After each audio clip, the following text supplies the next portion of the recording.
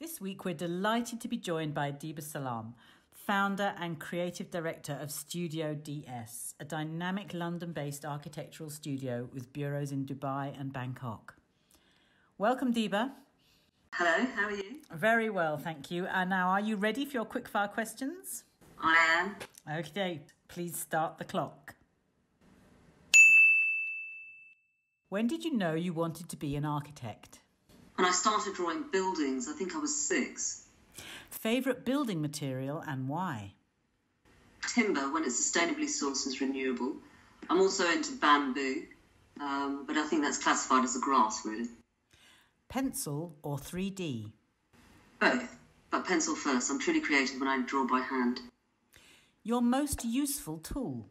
My hands. Building you wished you had designed? I don't really say I wish I designed it, but I do wish there was more diversity in our city by different architects. But I'd have to say maybe Lloyd's of London by Richard Rogers. What's the most annoying thing in an architect's life? Well, I run my own practice, so I have to say other architects with large multidisciplinary practices designing for free, I feel it's really hurting the profession. Who is your hero or heroine? I would say my father. As an architect, he came to the UK for his RIBA qualifications and ran his own practice and construction company. But he was very encouraging and raised 3 very independent, strong women. Top tip for young architects? Demand more from your education. Artistic side has to be supported by science and engineering and construction knowledge, but also don't only work for architects, work in the industry to understand the full process. And your greatest achievement? I like to think I haven't achieved that yet, but so far I've stayed true to my values, which is tough when you're running your own practice. Thank you, Diba.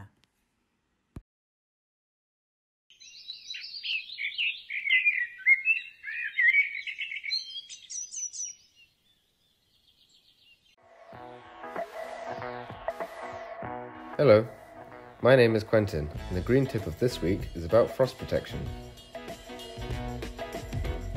Some plants in the garden will need a bit of a winter-time loving, in particular plants which come from warmer climates. In this garden we have 2 plants which are typically from such places, an echium and a Musa basjoo palm, so we'll need some degree of protection from the winter frost.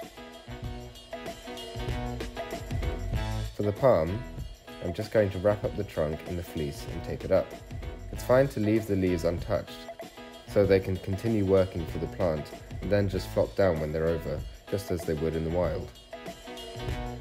For the echium, I'm building a simple structure to support the fleece covering the plant, which will allow decent air circulation, being careful not to create too much surface contact with the leaves, as this can increase chances of rot and disease due to too much moisture collection.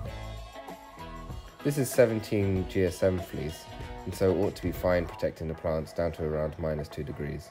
However, if you need more protection, you can always double up the layers or buy a heavier 30 GSM fleece. This was the green tip of the week. See you next time.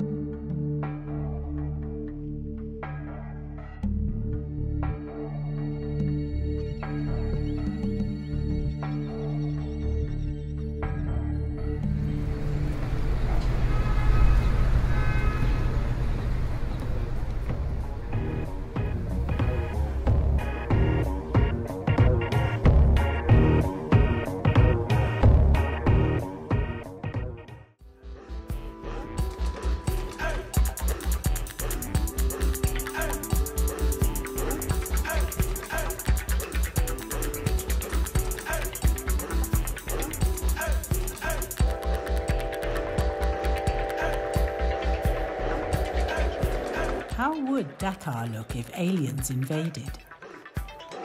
This was the premise behind the collaboration between Senegalese music producer Ibaaku and fashion designer Sely Rabican. Turning Dakar's old train station into an extraterrestrial base, visitors were drawn into an audiovisual space that was futuristic and surreal.